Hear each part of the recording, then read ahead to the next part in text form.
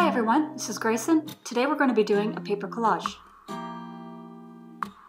I'm going to use this picture of my friend's cat Millie as the main image in my collage. First thing I have to do is cut away the details I don't want.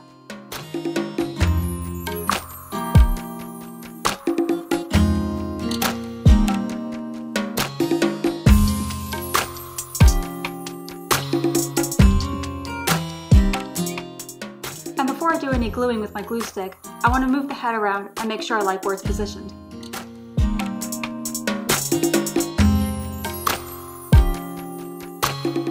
To avoid a mess, I would use a glue stick instead of wet glue.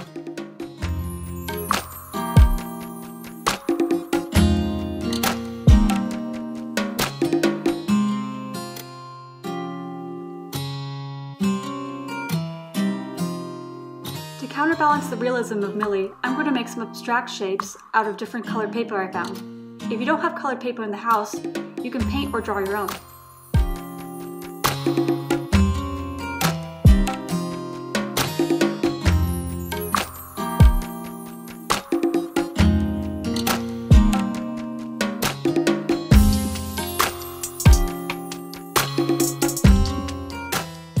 My friend absolutely adores her cat, so I'm going to add a few hearts.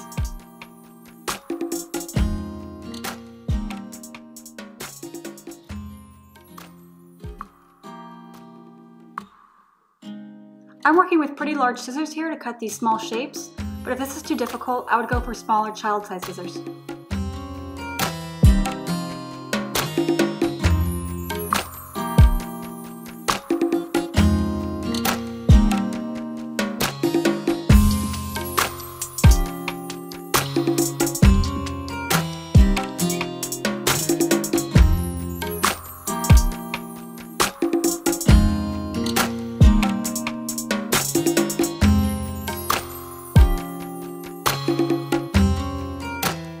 Here I'm adding some more abstract shapes to make it a bit more dynamic.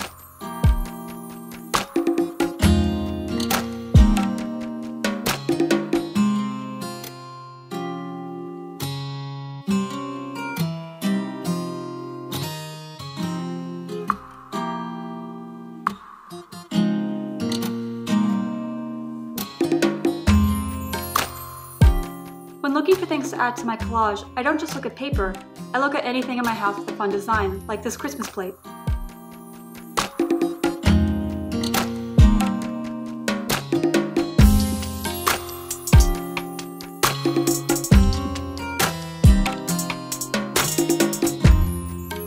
I like this red cardinal, not only because I like this type of bird, but because it would add more red on the page and not be another heart.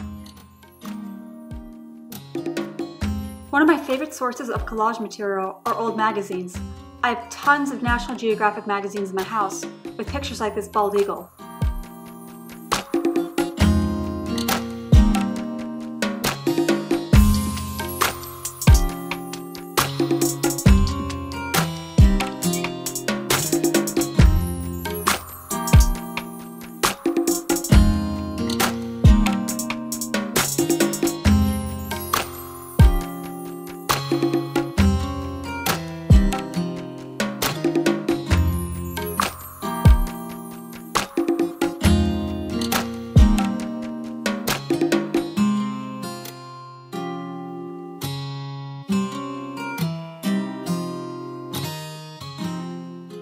Again, you might need to switch to smaller scissors if you're going to do detail work like this.